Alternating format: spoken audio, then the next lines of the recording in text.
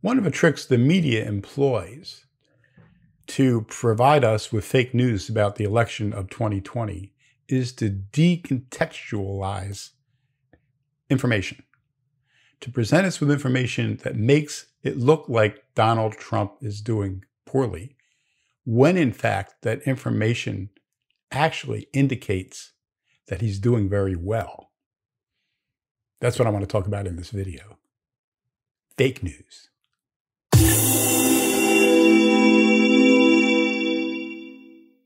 Earlier today, I was reading an article in Inside Higher Ed that pointed out that Joe Biden is outraising Donald Trump among academics by a ratio of 5-1.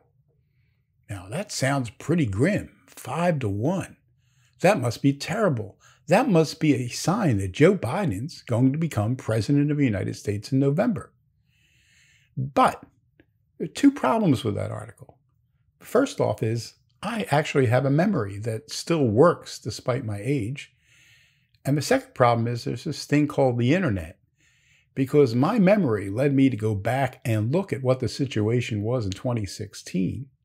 And what I found was that Hillary Clinton was pulling in 99.5% of all the political contributions from academics. In other words, Trump was barely getting any money at all. He was getting 5.5% of the money from academics. If Joe Biden's pulling in money at the rate of 5-1, that means Donald Trump's getting somewhere around between 16 and 17% of the contributions this time around. 16 to 17%, whereas the last time he was getting 0.5%. So what's that tell you? Considering that back in 2016, Donald Trump won and Hillary Clinton lost.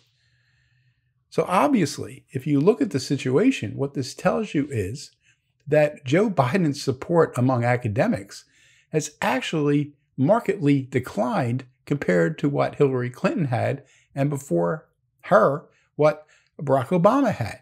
And then we might ask questions about why is Biden losing support on campuses today. Here's the article in Inside Higher Education. You see here, Biden beats Trump in higher ed contributions. According to our analysis of federal elections data, employees at colleges and universities have donated 5 times as much to Joe Biden as did Donald Trump. Man, that looks really bad. And look at these numbers. Joe Biden's got about 4.9 million in contributions versus Donald Trump, who's raised not quite $900,000. And you think, well, gee, that's really terrible. And it just goes on and on. Here's all the listings of all these universities and how much they've given and then how they go through the estimates and all that. And you get down to this 5-1 ratio. That's really terrible. As I said, it means Biden's getting somewhere around 84% of all the money, and Donald Trump's getting the rest. So I went back and I looked around, and sure enough, I found this article from 2016, October 2016, Donation Preferences, Republicans Outnumbered in Academia. Well, that's not news. The vast majority of faculty and staff members from universities support Hillary Clinton. Donald Trump's percentage of donations for faculty and staff is on average 0.5% of the total amount raised by each university. 0.5%. And this time he's raising between 16 and 17%. So what's that tell you? He's doing better by about 34 times? So actually, that story about Biden, how well he's doing with academics raising money, is actually an indication that Joe Biden's having problems with people who should be one of his foremost constituencies. And let's just go down here and just look at one university. Harvard's faculty and staff have raised a total of almost $450,000 for presidential candidates, with the vast majority, $440,907, raised by Clinton. That sounds, pretty good, right? What's Joe Biden getting from these same universities? Well, if you look here, Harvard is giving him $120,000. Remember, Harvard donated over $400,000, almost $450,000 to Hillary Clinton. They've given what? Less than a third of that to her. And that's really bad news. Yale's given Biden roughly $80,000. And if you go back and look at this article, it'll show you that Yale gave Hillary $226,000. So basically, if you look at the two articles, what it's telling us is that Joe Biden is losing a substantial proportion of what should be one of his easiest constituencies to get support. Instead of getting 99.5% of the financial support from American academics, he's only getting 83 or 84%. Now that's a dramatic drop. And you can see it even at the universities that are giving him money. They're giving him a third to a quarter of what they gave Hillary Clinton. So while they're still supporting him, they're not supporting him with as much money. They're not as enthusiastic about his candidacy. And why might that be? Why are we seeing these shifts? Now, one can only speculate. I don't have any data. But let's just imagine for a moment. Why might academics be less eager to support Joe Biden than they were Hillary Clinton? And why should they be so much more eager, to the extent of almost 30 times as eager, or 32 times as eager, to support Donald Trump? What's happening on American universities? I mean, I just retired from university. I know what's happening there.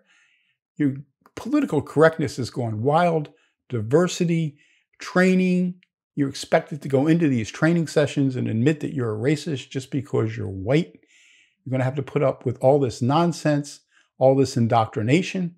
And I know there are people on campus who, while they're not speaking out about it because they don't want to get in trouble because they're outnumbered, not because they're conservatives, there are hardly any conservatives left. I mean, my department, when I joined it in 1991, was probably about, 4-1, liberal to conservative. With my retirement and another person's retirement, conservatives in that department now represent 4% of the faculty. So we've gone from 20% to 4% in about 30 years. So there aren't a lot of conservatives. That wouldn't explain this decline in numbers from people who are liberals. Why aren't they supporting Biden? What is it that they don't like that they're seeing that leads them not only to be less likely to give a lot of money to Biden, because fewer of them are giving money, and the money they're giving are smaller amounts, but that so many, from a 0.5% willing to support Trump to almost 16, 17, 18%. How can you explain that? And I think it's pretty easy, because I talk to people on campus and they're scared. They're scared they're going to be, canceled. They're going to be ostracized. They're going to be called racists if they don't do everything they're supposed to do. I'm exaggerating to a degree here, but you're expected to, get down on your knees and raise your fist and praise adherence to Black Lives Matter and diversity and everything else that's going on campus. I don't get all the emails from campus I used to get, but when they are, it was constantly the most likely email I would receive every day from my university was something from the diversity office. There was a new speaker. There was this alert. You need to know you're a racist, basically. That's basically what it would say. You need to know you have biases. That's how they put it. You have racial rooted biases. They're calling me a racist. You're white, you're a racist. You just need to accept that and then try to figure out how you can minimize the impact of your racism on the university's function, its decisions, your grading, how you handle minority students, how you do everything in your life. And if you don't want to go along with this, it just proves that you're a racist. You're just a bigger racist than all the other white racists, the small numbers of racists. And I think I saw something flash by today. I haven't really had time to digest it all. But some university came out, I think it was an Ivy League university, I forget which one, and actually said, our university suffers from structural racism, and we have to address that. And the Department of Education today came out and said, so as we understand it, given what you've just said, your university is a racist institution. That means under federal law, you can't get federal funding because we don't fund institutions that are racist.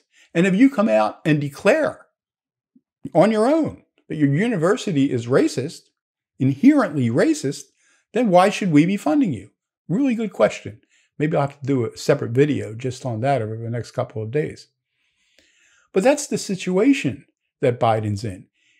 So what looks like is being portrayed by, inside higher ed as, oh, Biden, 5-1 over Trump in, academic support and contributions. It's actually terrible news for the Joe Biden campaign. It's a terrible indication of what's happening to the prospects of a Democrat victory in November. Donald Trump is going to be reelected. And here's another one of these little signs, little tells that if you read carefully through the press, don't just look at what they tell us, look at what they don't tell us. Use your memory. Go use the internet. As I said, progressives seem to forget that the internet exists. They forget that people can go back and look and see what was happening 4 years ago or 8 years ago or 12 years ago. Joe Biden, the headline for that article should have been, support for Joe Biden collapses in the 2020 campaign, because that's really what the statistics showed compared to what Hillary Clinton did when she was getting 99.5% of donations from the educational establishment. Now, Joe Biden's down into the mid-80s. That's bad news for him. It's good news for Donald Trump. And it tells me, it should tell you, it should tell everybody that there's something going on American college campuses today among the faculty that's not being covered by the media. Not everybody is happy with this leftward, socialist, Marxist, critical race theory, intersectionality theory trends that we see on our campuses. There are a lot of faculty, traditional liberal faculties, who are also upset about it. And that's why more of them are supporting Trump, and the ones who are still supporting a Democrat are writing smaller checks because they don't like what they're seeing. And again, all this taken together is just another indication that Donald Trump is headed for re-election in November 2020. So let me know what you think in a comment. And if you got something out of this video, please give it a thumbs up, subscribe to the channel, hit the notification button so you know when I post new videos, share the videos with your friends. And until the next time, remember to keep confronting the resistance, stand firm, stand tall, and keep fighting.